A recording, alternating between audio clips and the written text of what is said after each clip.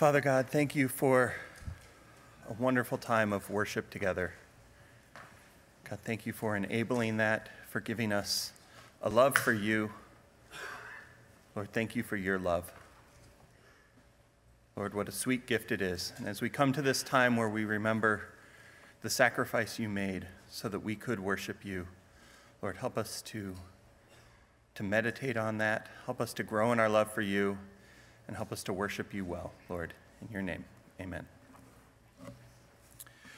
Welcome. This is the time of worship where we celebrate the Lord's Supper. And today I want to spend our time meditating on 1 John 3:1. So please turn there with me.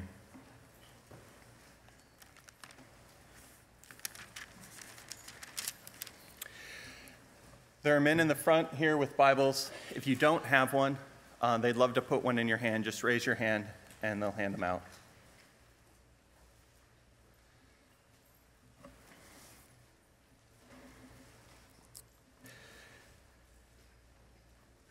Look at the beginning of this verse with me, 1 John 3, verse 1.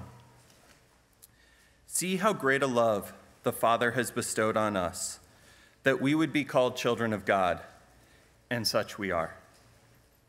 I spent a lot of this week meditating on this portion of this verse, and as I have noticed there's nothing in this verse particularly new to me. There isn't some unique look at the gospel that blew my mind. In fact, it is a summary of many things that we all know to be true. But the way that John presents it can be such an encouragement to us as we take this opportunity to remember Christ's death on the cross. The key to this entire verse is that the Father is the actor. He is the one with the love. He is the one bestowing the love. And he is the one calling us children of God. God the Father is the actor.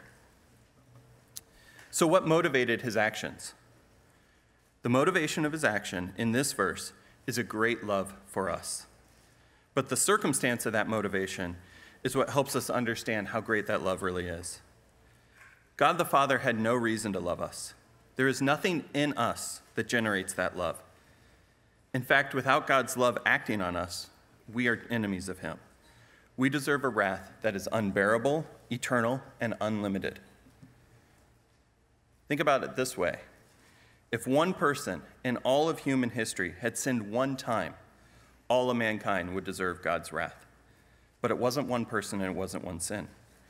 Every human that has walked this planet has sinned against a holy God. Every human that has walked this planet deserves a wrath of a holy God. And every human that has walked this planet needs God's love to act. See how great a love the Father has bestowed on us, that we would be called children of God. And such we are. What was his action? When he bestowed his love on us, how did he do it? Well, he sent his son to the cross to bear the wrath we deserve. For God to call us his children, someone had to bear the punishment that we deserved. In a minute, men will pass out a cup of juice and a piece of cracker, and they represent Christ's body that was broken and Christ's blood that was poured out for us. Jesus, when contemplating God's wrath that we deserve, when he was preparing to take on that punishment for us, he pleaded with God for another way. And yet he said, not my will, but thy will be done. God the Father, as an act of love for us, willed Jesus, his only son, to the cross and poured out his wrath on his own son. See how great a love the Father has bestowed on us, that we would be called children of God, and such we are. So who is the us in this verse? It does not work grammatically to take the us in John's context and automatically assume it is the us in this context. We have to know who John was talking to. It is crucial to know who the recipients of God's love are and who the children of God are. How do I know if I'm a child of God? How can I know if I deserve wrath or if I'm a recipient of God's love? It's really a question that has been contemplated for all of human existence. Philosophers reason their way to answers. However, this book, 1 John, is my favorite book to answer this question. It is written to help us know if we are children of God. There are many passages and many verses in this book, and I encourage you to read it through if you're contemplating this. But I want to look at chapter 1 real quick, turn to the left or look to your left. Jacob did a great job a couple of weeks ago walking us through this passage, and so I'm not going to spend a ton of time on it, but I want to read it. I want to read verse 5 through verse 10 and hear what John says about this. This is the message that we have heard from him and announced to you, that God is light, and in him there is no darkness at all. If we say that we have fellowship with him, or worded differently, if we say that we are children of God, and yet we walk in darkness, we lie and do not practice the truth. But if we walk in the light as he himself is in the light, we have fellowship with one another, and the blood of Jesus, his son, cleanses us from all sin. If we say we have no sin, we are deceiving ourselves, and the truth is not in us. But if we confess our sins, he is faithful and righteous to forgive us our sins and to cleanse us from all unrighteousness. If we say that we have not sinned, we make him a liar, and his word is not in us.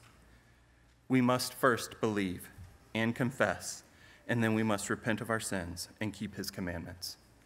See how great a love the Father has bestowed on us, that we would be called children of God, and such we are. God's love motivated the only act that could have made us his children, sending his son to the cross to bear the wrath that we deserve. We're about to take the Lord's Supper, and maybe you're contemplating whether you are a child of God right now. I want to remind you, God is the actor in your salvation. As the men pass the bread and the cup, reread chapter 1, verse 5 through 10, and give yourself an honest evaluation. Are you the one that walks in light or darkness? And if you walk in darkness, verse 9 is clear. Confess your sins, and he will cleanse you. However, if you do not, during communion this morning, please let the cup and the bread pass. This time of communion is a time of worship reserved for God's children. If you have questions about this, please see me or one of the elders or the person you came with after the service, and we'd love to talk to you about our Savior. However, if you are a child of God and have confessed, and by your own assessment see that you are no longer walking in darkness, please join us in remembering the Lord's Supper and meditate on the sweet truth. See how great a love the Father has bestowed on us, that we would be called children of God, and such we are. The men will be passing the trays out. It will include a juice and a gluten-free cracker. Take the tray, pass it out, and take communion on your own today. I'll be back in a few minutes to close us in prayer.